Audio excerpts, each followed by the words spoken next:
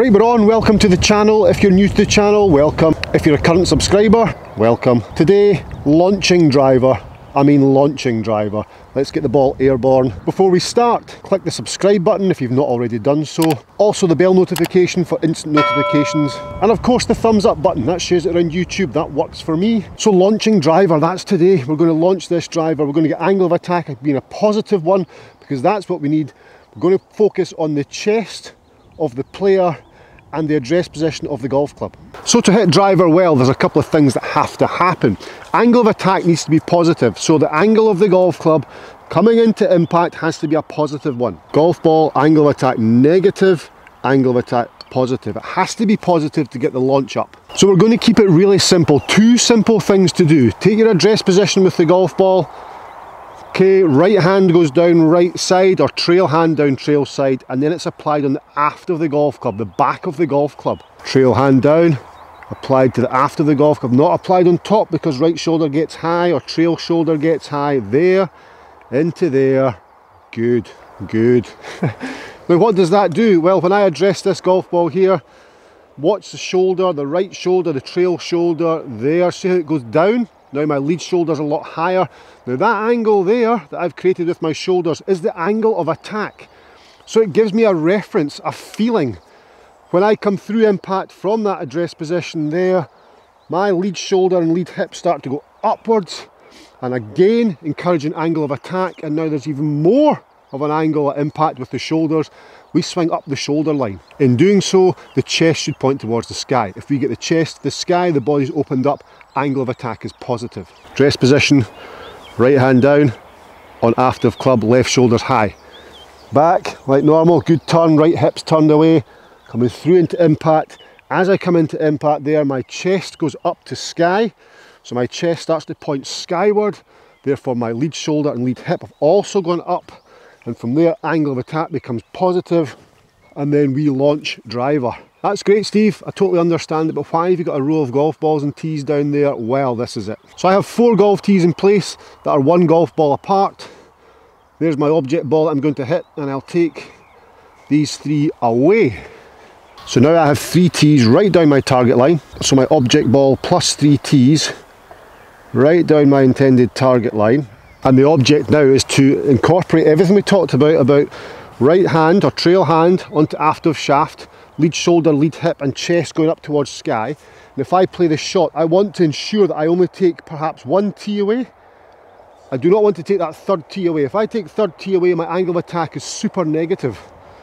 If I come down here with right shoulder high or trail shoulder high in here and I blast all these tees away, that's horrendous. Stop playing golf. Don't stop playing golf, sorry, that's a lie. It's a hard game. We'll have to get better, keep playing golf. So line myself up, my tees are down my target line, so I have a reference. Great. Address position, good. Right hand down. Now what I'm going to do is, I'm going to move the club head 2 golf balls behind the actual golf ball. 2 golf ball widths behind the golf ball. So 2 golf balls behind the original golf ball, which is going to encourage low point to be there, then the angle of attack will be positive from there. So moving those away, address position, move my 2 golf balls behind,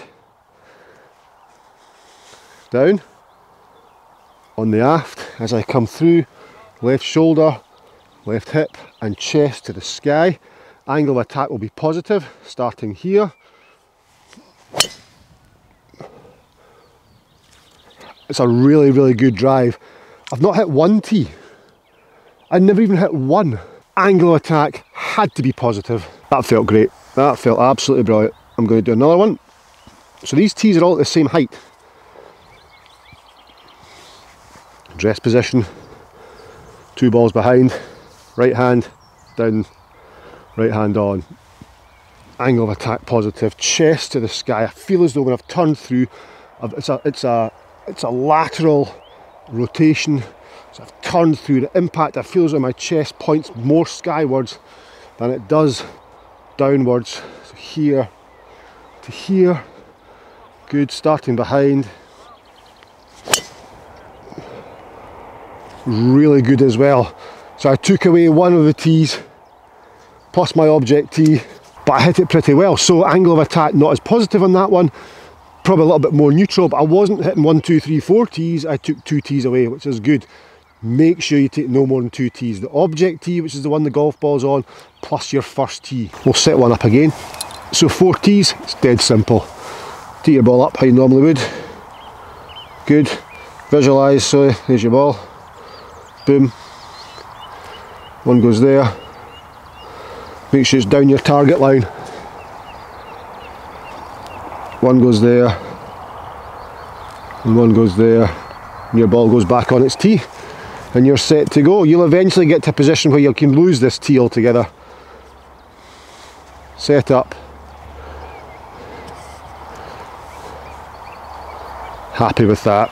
Back, through, chest to sky, good. Oh, it's the best yet. And again, nothing's moved. I might have just touched that wee guy. That is the drill.